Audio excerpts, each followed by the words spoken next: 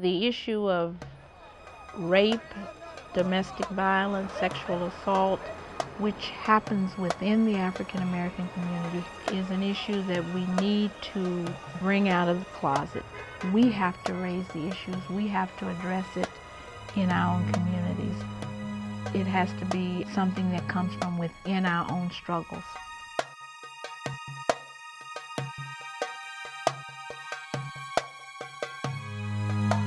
When I met the boy that was to be my rapist, I was 12. And I was innocent, and I was a virgin, and I knew very little about sex. When we got to the dorm room, he said, "Can I come in?" Well, at first I hesitated, but then I thought, oh, I'm sure it would be all right. I mean, he was one of our heroes. Oh God, what is he gonna do with this knife? Is he gonna stab me? Is he gonna stab my son? Is he gonna insert this knife in my vagina or what? I was crying, and I had been struggling with him.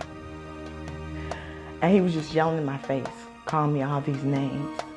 There was a part of me that said, no. He's not going to take that from you. He is not going to make you respond to something you don't want.